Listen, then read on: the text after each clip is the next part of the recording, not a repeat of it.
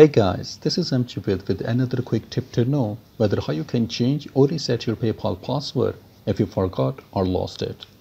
Well, to reset your password, open your browser and go to PayPal platform by searching it.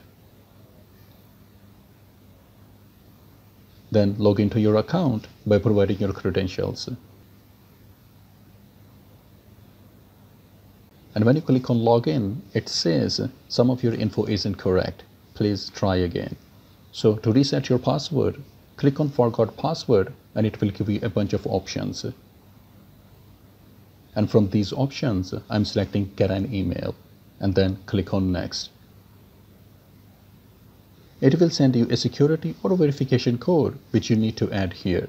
So grab that security code from your email and add it here. And then click on Submit.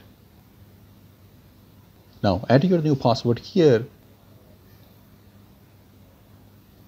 And if you want, you sure can select Log Out of All Devices option and save password. For now, I'm clicking on Skip and Login, and here you can see your password has been reset and you are logged into your PayPal account. And this is how you can change or reset your PayPal password. And I hope this will be helpful for someone out there. And thanks for watching.